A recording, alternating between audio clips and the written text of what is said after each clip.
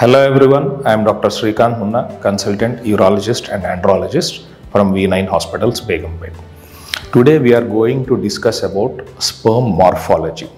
So generally in semen analysis, when a couple is trying for pregnancy, when there is no factor found from the female side or when there is a suspected factor from the male partner, the first test we order is semen analysis.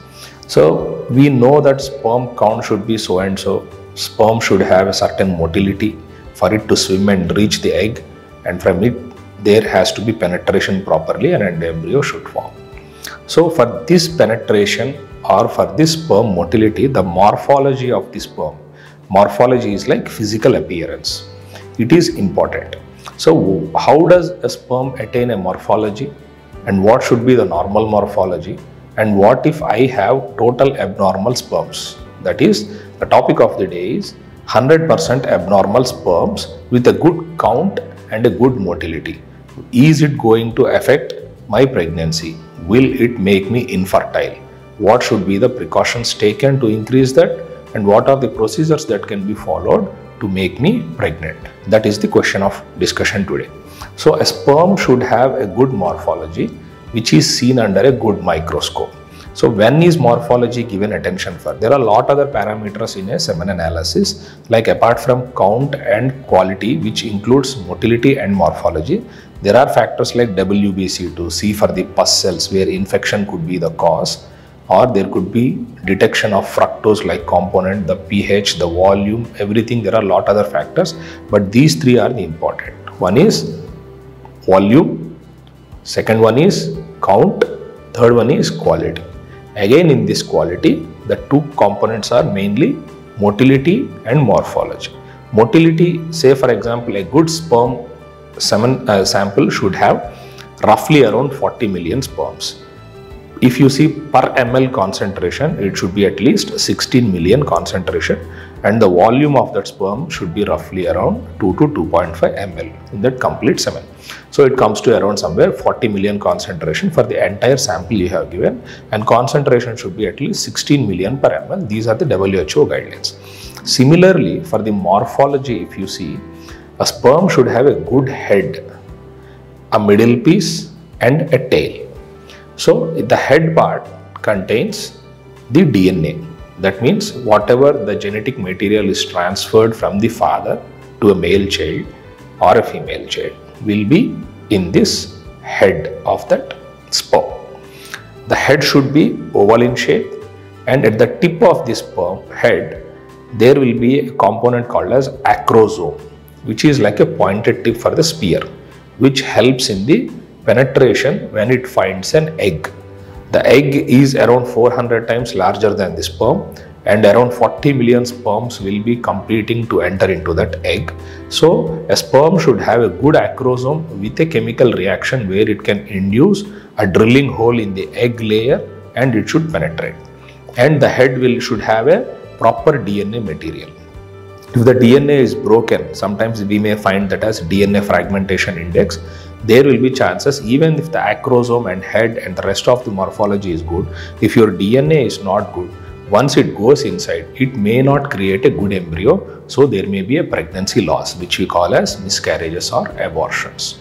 So a DNA material should be good. And the next part is central part or the middle piece. The middle piece will have an important component called as centriole. This centriole is the major component for the development of the embryo. So the penetration happened, the DNA material has been incorporated into the egg, then forms the baby, the embryo. The embryo should grow until it is self-sustainable. Till then, the centriole will have chemicals or the minerals which supplement this embryo to survive till that period. And the last component is the tail, and tail is of course the mechanical component which helps the sperm to go in the direction whichever acrosomes pulls it. It should be not twitching, it should be like a wave. Okay, the tail should lash or leash like a wave where it can project forward. Just movement in the same place is not sufficient. So when you check at the motility, there are two components, progressive motility and non-progressive motility. So There may be movement, but the sperm, if you are seeing under a microscope, it will be twitching, it will be moving, the tail will be lashing, but only the sperm stands there, it doesn't go forward. That is non-progressive motility. And the more important component is progressive motility. That means whenever the tail is lashing or beating, the sperm should proceed in a forward direction, which is guided by the chemicals released from the egg. So this is a progressive motility. This progressive motility should be at least 1/3 of your total sperm concentration. That means if you are able to find 40 millions in a semen sample, 1/3 of it, that is roughly around 15 million, should be progressively motile, and more than 10% of that should be rapidly progressive again. That means if we keep a running race or a swimming race between these sperms, 1/3 of the sperm should be moving, and out of it, at least half of the sperms should be in a better position. That means they should be rapidly progressive, reaching the finish line faster than the other sperms. So these concentrations and quality of these sperms and the minute things which we are measuring at this point, these are all important in making you pregnant. So coming to the tail, the morphologies, the defects in the morphology which they can happen is no tail, or a short tail, or a too long tail for it to obstructing its own movement, or a double tail. Sometimes we can have 3 tails. These are the morphologies. Sometimes the centriole or the middle piece is too short. The components in the centriole are missing, so the sperm may have only a large head and a short tail with a middle piece missing. And sometimes there can be head defects where the head can be round, so that the acrosome will be protruded to other direction rather than the direction penetrating forward or into the egg. Or the head may be containing damaged DNA material or missed DNA material. These all things needs to be properly verified before projecting onto the semen analysis report. So this reporting is done according to WHO guidelines, where they give as strict criteria. According to strict criteria, 4% of the sperms should be matching this criteria, which we have discussed, a perfect sperm, to say it as a perfect sperm. That means at least 4 sperms out of 100 sperms counted on a microscope should have a good morphology, so that morphology may not be the cause for your delay in pregnancy. So what if I have abnormal sperms? What if I have only one normal sperm and 99% are defects? What if it is 100 and 0? What if it is 3 and 97? Is it the cause for your loss of pregnancy or delay in pregnancy? According to studies, what has been best picturized is these descriptions matches to the 95th percentile of the population. That means if you take retrogradely, if you check the semen samples of 100 fathers who already have children and who already conceived naturally, 95 out of them will have these criteria according to which we have described. Still, the other 5 fathers who have poor reports according to this reporting system still are able to father their child.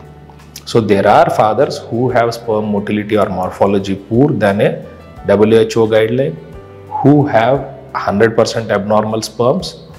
Okay, at this point of time, they may be having normal sperm before, but if you have counted now, still they are able to father their child. That means the guidelines which are described are only for the 95th percentile of the population. We cannot tell them as 100% foolproof, and we cannot write off any partner that he can't father a child because of this report. So this is the positive point which we should take from here. If your report is normal, we can say that this is not the cause for your delay in pregnancy. Having said that, if a report is abnormal, say for example, if you are having abnormal sperms, still I cannot write off you that you cannot become a father. Still there are chances we can make you father through some other procedures. So morphology is one thing which is developed from the cell lineage at a genetic level. It is not an acquired problem.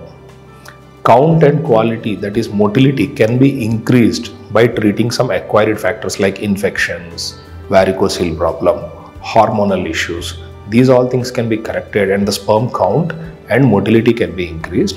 But morphology is one thing which you are harboring it from your childhood, and when the age comes for it to grow, it may be growing in this condition. So what if you have 0% normal forms and 100% abnormal forms?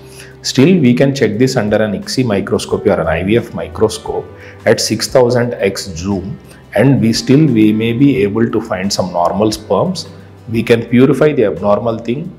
We can purify or concentrate the normal sperms and utilize them for IVF or a simple procedure called as IUI.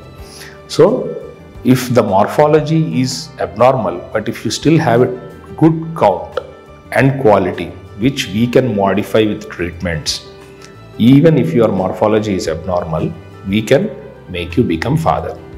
So for more questions or any queries, please contact us at V9 Hospitals. Thank you very much.